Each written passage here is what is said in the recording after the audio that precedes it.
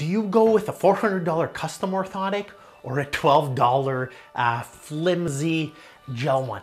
The studies sometimes show that this one's better than this one. So luckily, I've seen thousands and thousands of patients. What works, what doesn't work. I've given out and tried hundreds of these different types of orthotics, and I'm gonna show you what type you should get for when, so that you can save as much money as possible and solve your foot problem. And we're starting right now. So number one, look at this foot. I can't even keep all these fragments together. You have plantar fascia, you have bottom of the foot pain in the front, you have arch pain in the middle, you have Achilles tendonitis pain, you have side of the foot pain. Oh, look at this. This is all falling apart on me right here. Pain on the outside. I can't even keep it all together. Look at all these pieces just fell apart on me right here. But the bottom line is, foot problems are different. The single unifying factor is flat foot pain. So when you stand on it, your foot flattens out. So I'm gonna talk about the best orthotics for standing all day and the best for flat foot pain, because that's the most common cause of your pain. When you flatten out, a bunch of stuff happens. The side of your foot right here compresses, and the middle of your foot stretches, and the ligaments on the bottom of your foot stretch. So outside compresses, so check this out right here. See how that squeezes over to the side? The stuff on the inside here is stretching. All these ligaments down here at the bottom are stretching, and the outside is compressing.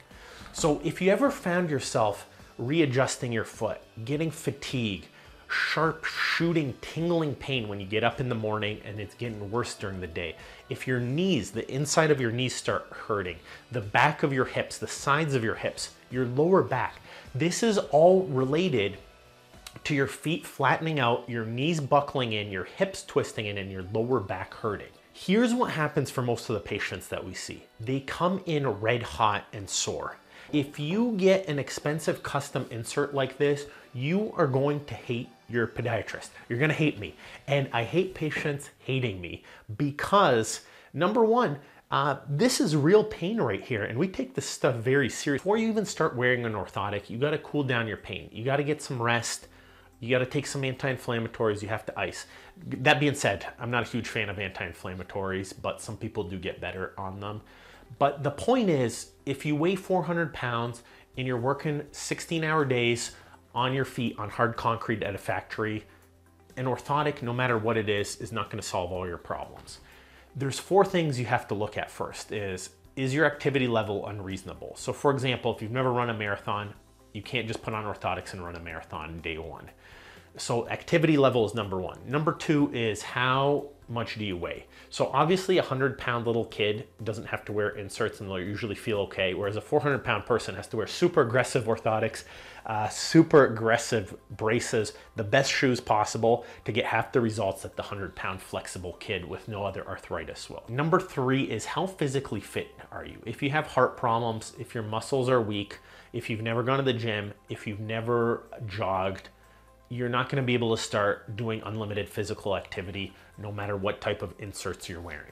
So those are the 3 points. If you are realistic with those 3 things, so number 1, your activity level, number 2, your weight, and number 3, how is your muscle flexibility, strength, and cardiovascular activity, then you can start looking at your orthotics and your shoes. Here's what studies do show about orthotics are certain conditions, certain specific conditions really need great orthotics. So we see, for example, people with cerebral palsy, people with broken legs, people with deformities, people with Morton's neuroma, people with bunions, people with arthritis through their big toe joint. They need different orthotics than a little kid with flat foot. It's the person that is on their feet too much and they're not in as great a shape as they could be.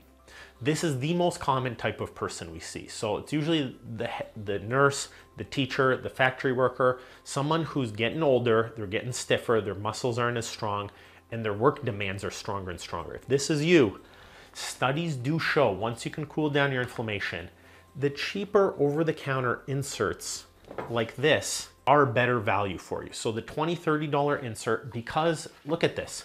They're softer, they're more flexible. You don't have to break them in. If you can get a great supportive shoe, so we're talking about shoe shopping right now. If you can get a shoe with a stiff heel, if you can get a shoe with a stiff bottom and a flexible front, you can get yourself, see, I already took the insert out, but you can see how right there, I took the insert out already. You can buy, this is a $15 insert, put it in here and put your foot in here and you're gonna do pretty good. You're gonna get like 25 to 50% of the pressure off your ankle, and realistically, standing for 8 hours will feel more like maybe 5 or 6 hours.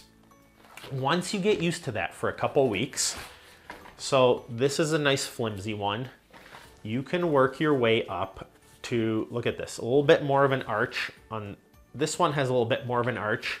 This one's pretty flexible. This one's a little bit more firm and has more of an arch. Then if you're still having some pain, maybe working your way up to this one that's now stronger. So we'll put this one in the shoe. If we put that one in the shoe, then for the next couple weeks, maybe now 8 hours will feel more like 4 or 5 hours rather than with this one, more like 5 or 6 hours.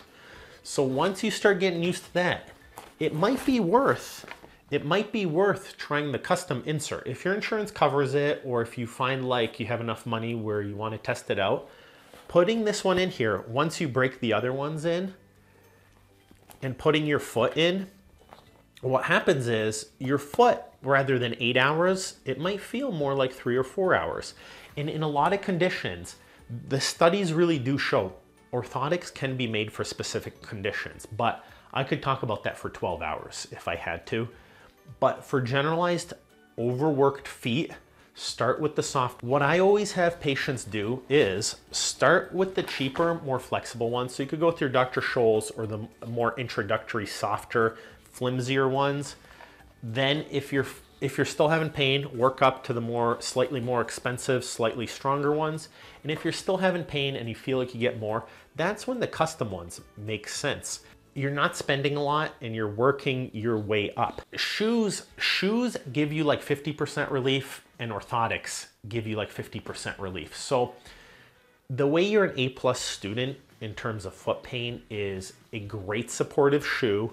And realistically, the prices can ramp up past $200, you know? So shoes can get expensive, just like orthotics can get expensive. But for me personally, and for most of my patients, I would say with the more introductory inserts like these, patients gradually work their way up to higher price points that they can afford with greater relief. It's kind of like getting from point A to point B. You don't want to make your first car a Ferrari that's stick shift, that you don't know how to drive. And that's the problem some people make with a custom insert. You don't want your first car to be a stick shift Ferrari that you don't know how to drive and you hate it and it's expensive and it bankrupts you. What you want is you want to get a cheap used car as a 16 or 18-year-old, learn how to drive it and work your way up. The custom inserts, if you wear them right off the bat, you will hate them. But as you get used to them, I can tell you for me, I hated this one at the beginning, but now I love it. It's, for me, this is a waste of time for me, but I love the custom insert with a great shoe. But when I tried to wear this at the beginning, I hated it. And that's why you sometimes see these videos on YouTube saying custom inserts are just as good as these. But I can tell you, seeing this thousands and thousands of times, I pretty much guarantee my patients, if they don't like them, they want their money back. I have never refused a patient. And I'm gonna prove this right now. I'm saying this to my own patients. If you don't like your custom insert and it's not working for you, I will give you your money back. That's how confident I feel. And insurance doesn't reimburse us for this giving us back. But here's what the studies show.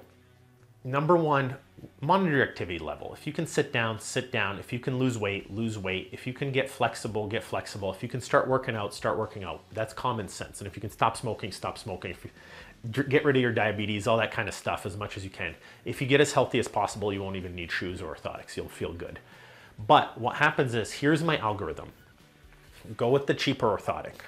Upgrade to the medium, stronger orthotic. Upgrade to the custom orthotic. Get yourself a lace-up ankle brace. Ankle braces are great. The whole time you could be getting better and better shoes as well. So the more firm, the more supportive the shoe, the better you're gonna feel. And we're giving lots of links here for great shoes, great orthotics, and that's how you get your feet feeling better. So there's a lot of absolute garbage out there. And there's even some studies out there that say orthotics don't work.